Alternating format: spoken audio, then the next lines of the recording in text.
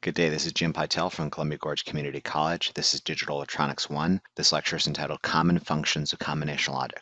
All right, guys, rejoice. We are way more than halfway there, and the finish line is in sight, and this is going to be a short lecture. That's the good news. The bad news is it's going to be followed by some longer lectures. This lecture, all I'm going to do is talk about the common functions of combinational logic. This is a rehash of kind of what I said at the beginning of this course here. It is, what are we creating? We are creating devices that perform some desired outputs.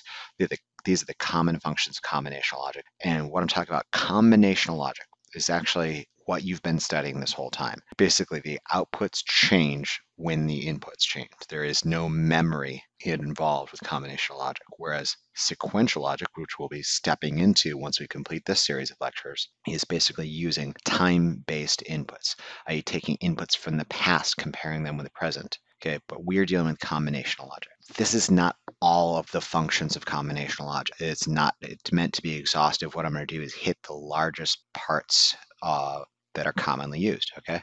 The first one, in my opinion, the most important one, is never covered in digital electronics courses. It's covered in other courses, but the direct effect of the digital electronics theories we've learned thus far have never been explicitly stated. What I'm trying to do is talk about motor controls and PLCs, i.e. switches, relays, and ladder logic, which you've learned already, and how they're applied to digital electronics theory. And we're also going to discuss the PLC, which is a programmable logic controller, which is kind of like the PLD that we've been using, the programmable logic device. Motor controls, that's kind of like fixed function circuits. So we're going to draw those parallels and explicitly state the connection between the digital electronic theorems and motor controls and PLCs, which we'll be learning a little bit later. Okay, the next function, these are adders. Okay, in its most basic form, what is a computer? What's the original purpose of the computer? It was just to do boring stuff. And one of the most boring things out there is just add up a bunch of numbers. I've already showed you using 2's complement how we can use an adder to subtract.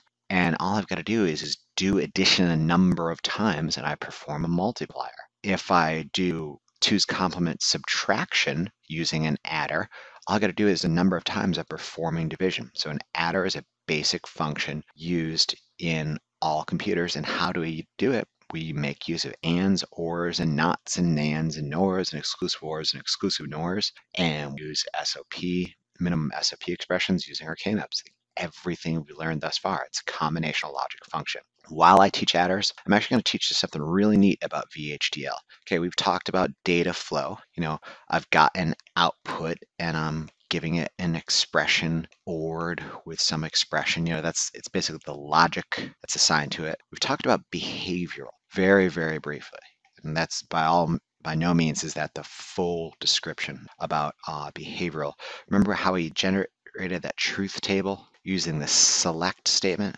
That's kind of behavioral. I'm going to introduce this thing called structural in VHDL. And I've previously made data flow and structural very, very, very similar. And some people think that there's a very clear definition in between them. I kind of see an overlap between data flow and structural. Some people may disagree with me. Well, you're wrong because there is an overlap. And I'll show you that overlap. And structural, if you could imagine, remember talking about ands and ors and nots. If you could imagine creating a reusable device that when the reusable device A is in combination with another of its type, and they're passing data back and forth, I could write this huge VHDL data expression for that whole device. Or if you could imagine making a data flow description or a behavior description for that matter for that device A, and then reusing it a couple times. Structural, as the name implies, it's almost like creating a fixed function circuit. You know, you're creating this box with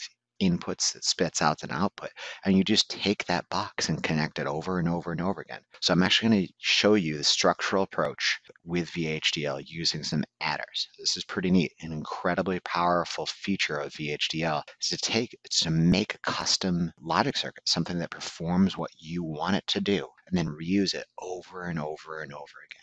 Comparators. So let's move on to comparators. And we will talk about VHDL for most of these guys here, not all of them, because we've got a long way to go, short time to get there. Comparators. It's comparing two numbers, A and B. There's two inputs, there are three outputs, only one of which can be true. Either A can be greater than B, A can be equal to B, or A can be less than B. Only one output can be true, because if A was greater than B and A was less than B, that doesn't make sense. Okay, it just doesn't work. If A was equal to B and less than B, equal and less than, it doesn't make sense. So the main thrust of a comparator, there's always three outputs, only one of which can be true at the time. The next big block there is decoders, encoders, and code converters. Okay, so decoder, which we've talked about a lot about already. We've talked about the 7447 BCD to 7 segment display driver. That's kind of a decoder. It's taking BCD. It's detecting the presence of BCD, and it's indicating that presence with an output. What's the output? It's a specific combination of LEDs. And like I said, with decoders, it's kind of like trying to nail Jello to a tree to come up with a general description, because there's so many different types of decoders. And the most general description is, again, I'll write it out. There you go. Decoder detects the presence of a specific combination of bits on its input, i.e. the code, and indicates its presence with specified output. What is an encoder do? It's the exact opposite. It takes an input and spits out a combination of bits, i.e. a code. Think about a keyboard. You're pressing a key. What's it outputting? It's the ASCII equivalent for that key. Okay, a code converter, as the name implies, it converts code. Let's say you got binary input and you want to make gray code for the output. Takes that binary, converts it to the appropriate sequence, the appropriate numeric sequence in gray code, BCD to binary, any of those things. It's taking an input and translating English to Spanish, Spanish to English, whatever it is. Multiplexers and demultiplexers. I'm going to clear this up here. So a multiplexer, if we remember right, it's kind of got this symbol right here. What it's doing is taking data input from several data sources, and it's got these select inputs. I should just kind of draw these as however many there are, ...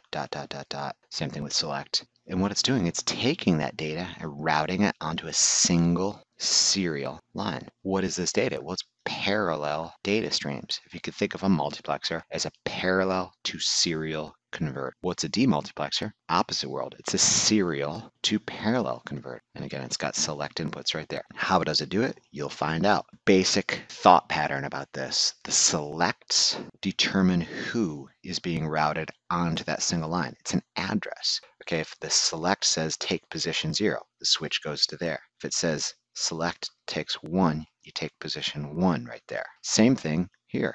If they're sharing the same line, position 1 is sending to position 1 or receiving. So what they're trying to do here is it's almost like a postman. Okay, there's an address. That's what I like to think of the select lines as. It's the address. Who is talking? Who is listening? Finally, parity. Parity is a means of error checking.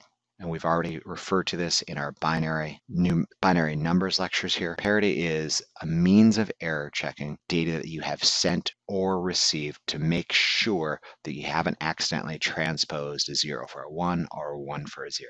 This is it, guys. We conclude this lecture here. Very quick, very short summary of what we're about to go over. Let's move on to each one of these things in turn, and let's start off with motor controls and PLCs.